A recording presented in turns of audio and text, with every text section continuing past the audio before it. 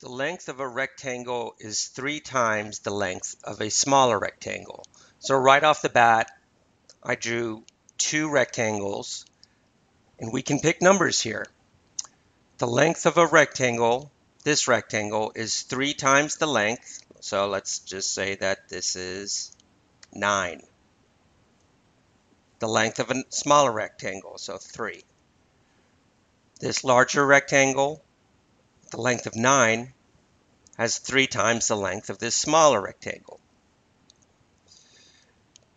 The 2 rectangles have the same width. All right, let's just pick number for width, 2. They both have a width of 2. The area, so when we see area, let's just go ahead and figure out the area of both rectangles. So 9 times 2, the area of the larger rectangle is 18. 3 times 2, the area of the smaller rectangle is 6.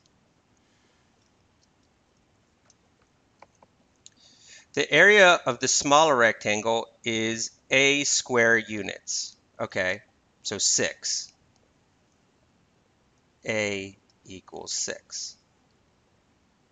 The area of the larger rectangle is Ka square units. So Ka equals 18.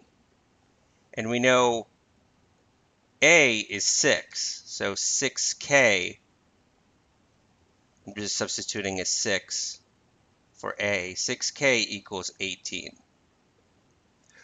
Which of the following is the value of K?